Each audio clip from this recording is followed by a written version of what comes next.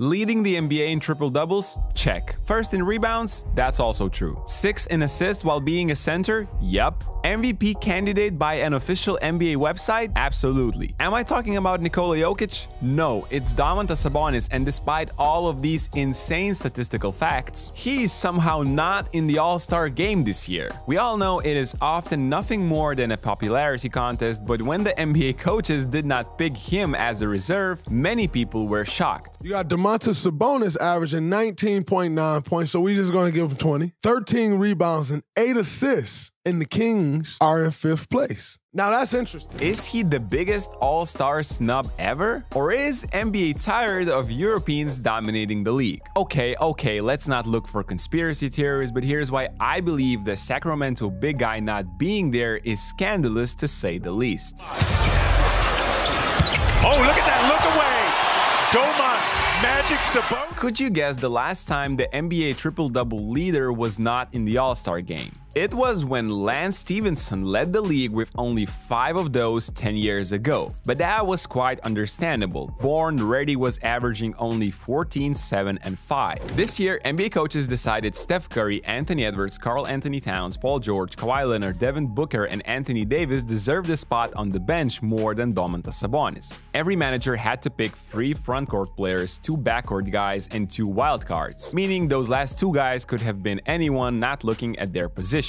And somehow, Domantas Sabonis did not make the cut. The stats are telling that the guy is doing basically everything. He's averaging an astonishing 20 points, 13 rebounds, and 8 assists. On top of that, Sacramento were 5th in the West when voting results were announced, as they were in the top 5 for the majority of the regular season. You want more stats? One of the NBA's front office's most used advanced analytical stat, LeBron, which accumulates for the player's overall impact on the court, says Sabonis should have been a starter in the All-Star game. So a starter by one of the most refined metrics and not even on the bench by fans, media, and coaches. How? The Kings ended up having 0 All-Stars while some of the lower seeds have 1 or 2, for example the LA Lakers. For a league that thrives on analytics and different statistical perspectives and records, that's suspicious. And while everybody, including myself, understand that LeBron James will be in the All-Star game until he retires, few raised an eyebrow for the selection of Anthony Davis simply because the Lakers are hanging around the play-in zone for the whole regular season. But this is not a selection I'm most mad about. Los Angeles are a top 2 market in the NBA, Anthony Davis is playing a wonderful season while being the most important guy on that team, and he shouldn't get punished because LeBron was already in as a starter. However, I do want to point out that Sabonis is 8-0 all-time versus Anthony Davis in regular season matchups. The main point of discussion here should be how Karl Anthony Towns or Paul George make it over Domantas Sabonis. Only because their teams had a few more wins at the time of the selection? Do 4 wins outweigh such a huge statistical difference? PG is averaging 2.5 points more than Domas, but has 8 rebounds less, while his passes create only 9 points per game. Sabonis is actually 5th in the entire league in points created per game with 21.7. That's almost 13 points plus against Paul George. Karl Anthony Towns creates only 7.2 points for others. The main thing here is that I don't think people actually realize how much easier the game is when you have centers like Domas. They act as offensive hubs and operate around the 3-point line or the elbows. There is a reason why Sacramento last season had the 5th best offensive rating in the entire history of the NBA. Those handoffs with Sabonis at the top have become a blueprint for almost every NBA team how to run their offense. Everybody would love to do so, but in order to execute that efficiently, the big guy must be a great passer that Sabonis is. Look at how much space there is for cuts to the basket when the big guy is at the top. Guards get 3 points every night just because of moving without the basketball. Such spacing and modern offensive philosophy are the main reasons we see offensive growth like never before. Instead of the ball handler struggling to prepare the pick and roll and gain advantage, Domas and his handoffs playoffs allow the guards to receive the ball in rhythm and with some separation already.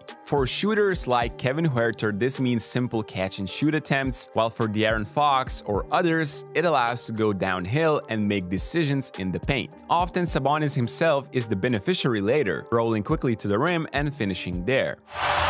That's Gonzaga on Gonzaga crime! Enjoying this video so far? Please subscribe to our channel for a chance to win an original Giannis jersey. We are giving it out to one lucky person once we hit 150k subs, so don't miss out and subscribe now. Sacramento have 3 basic ways of how they include Sabonis. We have already witnessed the first one. The second is elbow action with off-ball screens. Some of these find the receiver in the slightest of spaces, leaving his job simple, just laying it into the basket. While Karl Anthony Towns and Paul George are of course way more talented scorers, Sabonis creates an even bigger amount of total points with his passing. Of course, he can score as well. Apart from being a solid roller to the rim in pick and rolls, they often look for him in the post. Sacramento's spacing allows him to go to work where he mostly uses his body and shot fakes. Defenders have to do their job one-on-one. If others help, that's a wide open attempt for Damas's teammates since Sacramento's spacing and Damas' vision is a deadly combo. Oh, and that 5th best offense in NBA history? The ability of Sabonis orchestrating a fast break was a huge part of it too. Averaging 13 rebounds per game, Sabonis often have a chance of igniting the action, dribbling all the way to the other side. You can be sure he will find the runners with him or shooters that wait in the corners. That's the modern day basketball for you, and trust me, every coach in the NBA would love to have a big guy like Sabonis, Jokic, or Şengün. Sabonis, that's your center. 6 assists, right? That's your center. Passing vision, basketball IQ is what makes Sabonis unique. It's what separates Damas from 95% of other bigs in the league. So I go back to the question again. How Sabonis finished lower in the coaches' voting than Cat or PG? The ironic part is that Domantas actually finished higher than Karl Anthony Towns in the initial voting by media, players, and fans. Paul George was higher, and I can get that. He's been a household name in the NBA for much longer, he plays in LA, and markets play an immense part in All-Star votings.